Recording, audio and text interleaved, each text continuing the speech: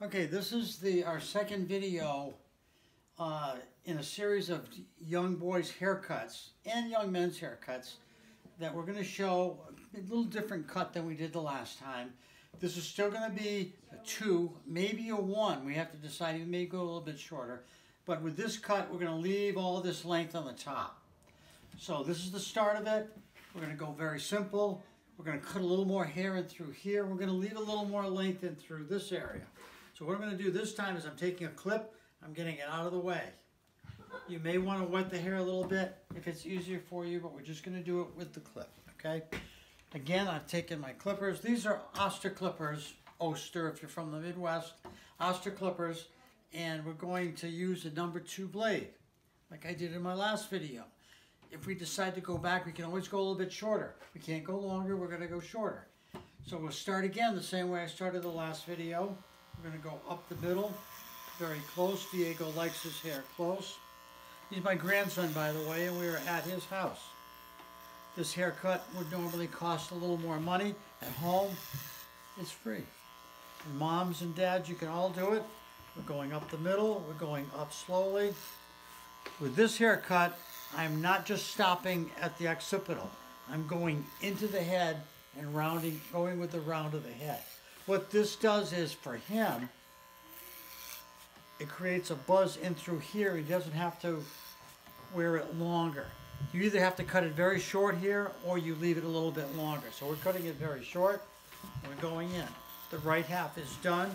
I'm coming up again on the left half, going into the head. But look where I stop. I stop right there where the hair is a little bit longer, because he wants to be able to comb it over. That's his style. Somebody else may want it cut like this all over their head. Come in, come up, get rid of that hair. The only problem you're going to have with these cut-at-home haircuts is you're going to have hair on the floor. So it's best to keep dogs and cats and children away from it, because they'll just step in it. And hair, as you know, is a pain. Any of you that have pets at home know that it can be a real pain in the neck. I just cut right through this. I go look at it again. I'm going back over the back. Back over, I release that hair. Sometimes you can knock it a little bit with your comb, just go through. Now you can see the nice structure I'm getting in the back. It's smooth.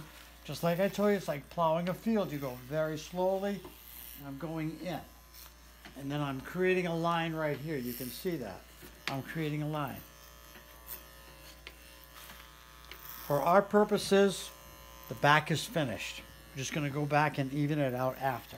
Now I'm going to go up on the sides. In my last video, I went up and I stopped at the curvature of the head. With this type of cut, you're going to see how I'm going to make a actual part line. So I'm going up and I'm going over the round of the head. See it? I'm just going over like that. And we're creating a whole other type of hairstyle. Very fashionable, very cool, very sharp. You see an awful lot of millennials loving this haircut. It looks really good, short, and with maybe even a beard. I'm going to the other side now. I'm going to do the same thing. Remember in the beginning of my video, I clipped this area up so it's out of my way. So I'm going up, simply up, straight up, and I'm going into the round of the head. That's what makes this haircut stand out. Go into the round and knock some off. You have to knock it off because it'll just build up on that blade. And my blade is all the way up, and it's 2. Now, as I go along, I'm looking, I'm making sure that I don't get any marks. It's just very simple, very neat. Now, in here, remember, I cut this part at the round of the head. I'm going to do the same thing here. I cut this part at the round of the head. Right in. You see how that's beginning to form? I comb it down, get the hair out of the way. Same thing again. I go back in. Sometimes in a haircut, you have to go in multiple times to get the look that you want. On his hair, I want to get in there a few times. And as I cut short because I want to build this part up. I want the center part that I've clipped off up. the, the thing with this haircut is I'm showing it as a boy's haircut, I'm showing it as a young man's haircut, but guess what? A lot of women today love to have their haircut like this. And you see very, very fashionable women, if you look in the magazines, fashionable young women with not just long hair, but with these type of cuts. Sometimes they just do one side. If you see the pictures where the hair is long on one side and short on the other, same thing. So it's very, very versatile. Now as I cut here, I want to cut a little more into the round. I'm holding my comb up. That helps me get that hair out of the way. Now look at this. It's cut in. It's only a little bit sticking out here. And you notice I'm cutting into the hair and I'm leaving the guard on. You know why? It's a guard for a reason. When you go in and if you take this off, I'll show you. As you take this off, this is what you end up with. And you know when you end up with that, that's going to cut a lot of hair. This is my safety zone, okay? I'll take it off later though for you and show you. Now I'm going to take this hair down. And stop right there. Right across. I'm holding it like this I'm not digging into the head. That hurts them. I'm just going to go right in and just cut it like a natural haircut. That's my guard dog. While I'm cutting hair, you might have the same thing at your house, where the dog hears a leaf fall from the tree and has to go out. But pay it no mind, it's just part of the distraction of doing a home haircut. It's nice and neat here. I can double check it. Just go back in again, up very slowly. Everything is done slowly. Here, I'm going to go to the side, do the same thing on this side. Neatly, slowly. Go back over to this side. Neatly, slowly. It's all falling into place. Now, he indicated to me that he wants this part in the top of the head to be buzzed fairly short. I'm going to go back in. Whoops. Go back in and cut that a little bit shorter because it grows out a little bit faster than the rest of his head. So I'm just going to go straight across, dig in a little bit. See how that more hair coming off. Dig in a little bit. Now, one of the things that might happen doing this haircut, you may find that your child has to be done a little more often. Well, if it's not costing you 25 or 30 bucks, it can be done a little more often. Guess what? It's only the electricity that you're using on the clipper, right? So think of it that way. Don't go ahead and don't worry about, gee, do I have to cut it again next week or the week after? 15 minutes of your time. And you know what I found? It's a good little bonding time for you and your child. I've had many, many customers over the years. They bond with me because I cut their hair. Guess what? They'll bond with your kids, will bond with you. So it's a good thing. Okay, for this part of the video, we're going to do the top. I have two types of scissors I'm going to use. I'm going to use my small shears, and I'm going to use my long shears. Long shears create a little more of an effect of taking the hair off smoothly. The short shears tend to chop into the hair. They work great for cutting around the ears and making small cuts. So to do this top section, as you've seen before, we've got this much hair to work with.